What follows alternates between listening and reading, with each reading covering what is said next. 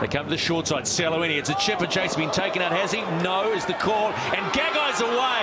They've let Dane Gagai go. He's going to go straight. But the chase is pretty good. It's a skipper, Martin Tobo. The big front rower drags him down. Has he dragged him out? What a chase by the skipper. Fatherhood does wonderful things to the young man.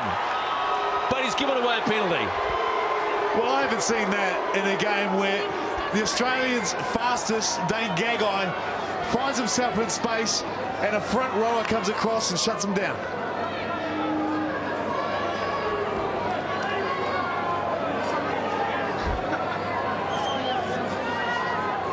Once he's hit the ground, I've called hell. You have to release him. If you have a second go and working, it's always a penalty, mate. He was on top of me. You leave me no choice. I understand, mate. You leave me no choice when you're working like that. Good on him for just arguing with the ref after that run, because he's blowing fence. Great. Here we see the big forward coming across. Plenty of yards to make up too. Takes him down and just here drags him out. Well, the ref is called held. So he's pulled him out, the penalty given away. But then great defence from the Kiwis, regrouping.